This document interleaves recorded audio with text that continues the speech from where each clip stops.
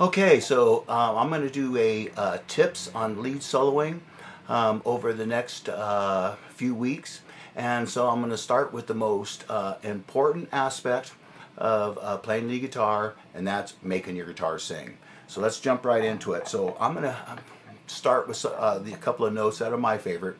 It's a favorite place for me for E minor. We're going to be looking at E minor. So we'll also be going up to our minor pentatonic scale in this area. Okay, but right now we're going to be using these notes right here for an example.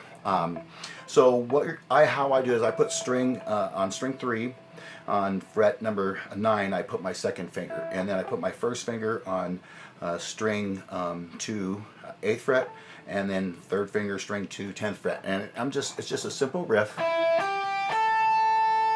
But what I want to talk about is think about you're singing it, think like you're going na na na na. So you're going na na na.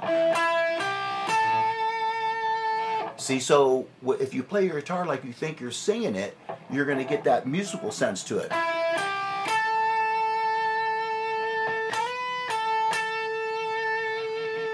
So so we're going to talk about that. So now, there's a lot of ways to play this particular riff, and the reason why I'm playing it there because I like the sound of the non-wound strings. But up here it'd be like this in your first position.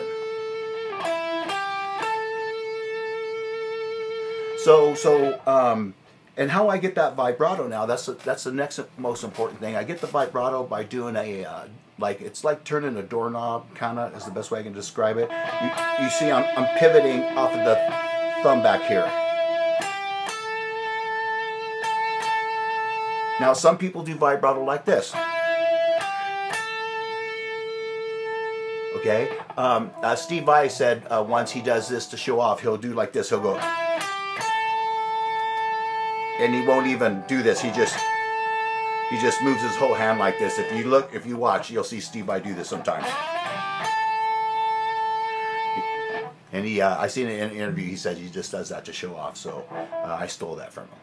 Okay, so now, so this is what we got. So we got think of it like you're singing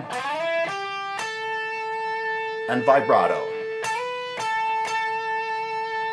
Okay, and now that same riff could be played here in the like the typical first position, E minor pentatonic, and I'm starting on my root note here on string 4 this time, fret 14, and then 12 and 14 here on the third string. So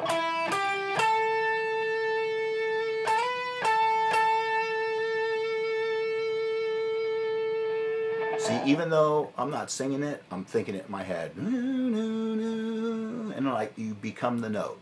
And that's how it's done. And so now the next step is bending. For those of you who know about bending, I'm going to look here at the 12th fret, and so we're going to bend this note, your G, up to your A. So that's fret 15 to fret 17. And then on the second string, we bend our D note to the E, which is our root. So now watch this. I'm going to bend this, and then I'm going to go to this D note and bend to the root. So I'm going to talk more about that in the art of bending, which is going to be my next video I'm going to shoot tomorrow. But I'm going to show you now. That's pretty much the secret. And Jimi Hendrix says that the only way you can make your guitar cry out is with a bend. And then I end it with vibrato. See, so that's the art of making your guitar sing, to be able to go and fill the note.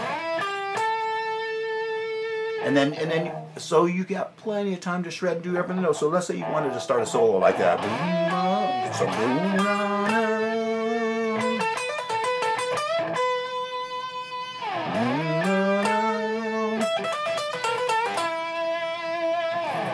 See, so shredding's good, melodic's good, everything's good if you put it all together correctly.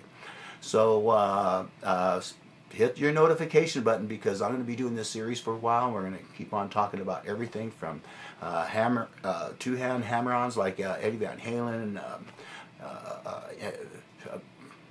arpeggios like Ingve. We're going to scratch all the surface being melodic like Dave Gilmour. And so we're going to talk about all that stuff. So stay tuned and subscribe.